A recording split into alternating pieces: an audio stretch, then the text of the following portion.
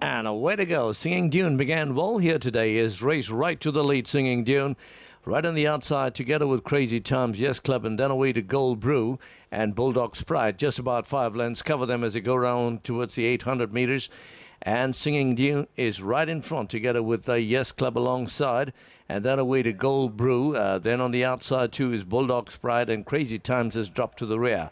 They're heading now towards the 600 meters, and Singing Dune cutting out pretty well there. They're from Yes Club, and then down the outside is Bulldog Sprite.